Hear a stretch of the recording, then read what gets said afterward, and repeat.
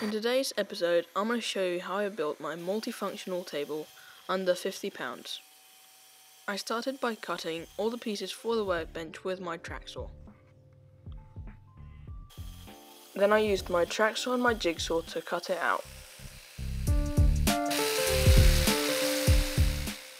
I then used my router to chamfer the edges. I screwed the frame using glue and making sure to pre-drill the hole so that the MDF didn't split.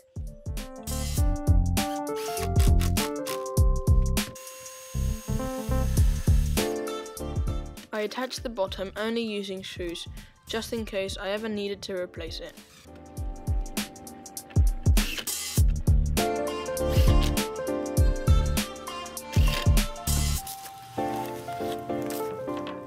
I used my guide rail to mark where the holes needed to be drilled.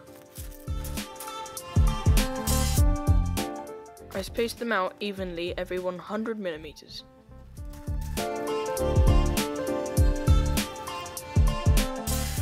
I made a small, quick and easy jig to drill the 77 holes. I started by drilling a perfectly straight hole onto a piece of wood.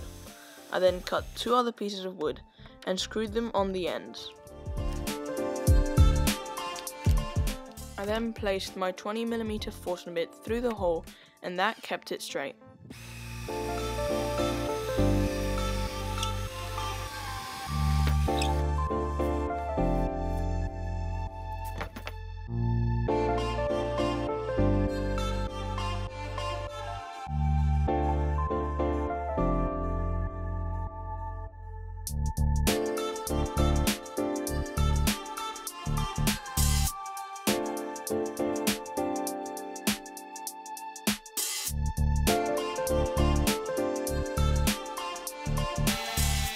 I then sanded the top using 240 grit paper.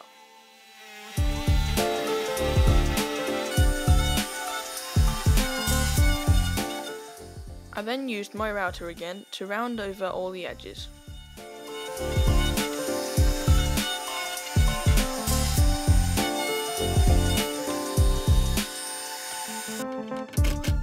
For the top, I used also no glue, just in case I ever needed to change it.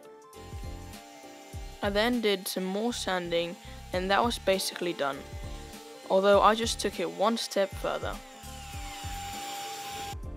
I started by sanding 2 flat edges on a bolt on my belt sander, so that they would fit the guide rail.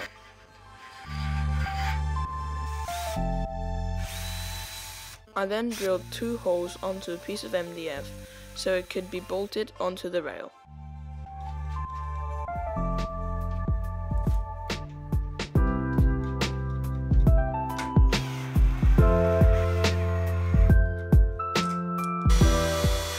I routed a spot on both pieces of wood to fit the hinge.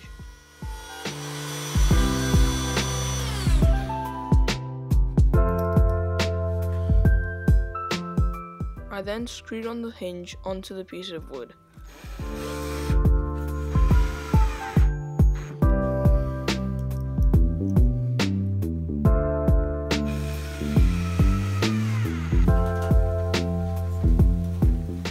I then cut a piece of wood to a certain length to make sure that the guide rail was parallel to the worktop. I then screwed on the hinge end to the workbench.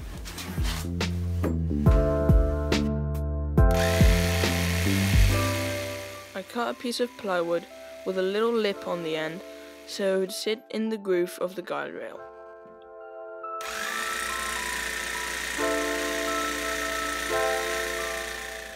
I ended up changing the design on both ends, as the MDF wasn't strong enough and I needed it to be adjustable.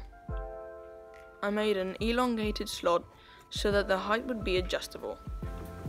I placed my dust collector under the workbench and ran a 4-meter hose up to the ceiling, tied on a screw and onto my track saw. This can be detached and used on my sander, router, etc. As you can see, the rail easily slides down and the saw slides across very nicely.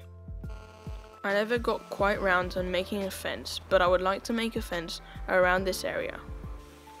If you liked this video, don't forget to like and subscribe for more upcoming videos. Thanks for watching.